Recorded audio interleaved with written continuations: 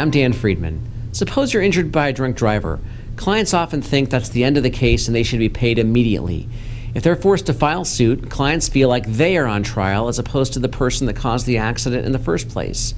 The reason this happens is that the at-fault driver almost always simply admits that they caused the accident.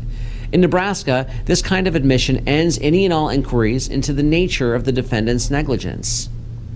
After the question of fault is resolved, the only remaining question becomes how much is a fair figure to compensate the injured person. Because the injured person has the burden of proving her case, the lawyers then turn their focus almost exclusively on the injured person, her medical records, and what the doctor has to say about the injury. This fact understandably troubles many people that have the misfortune of being involved in an accident through no fault of their own. Dealing with it requires a great deal of patience. If you have questions, please call us at 800-876-1093.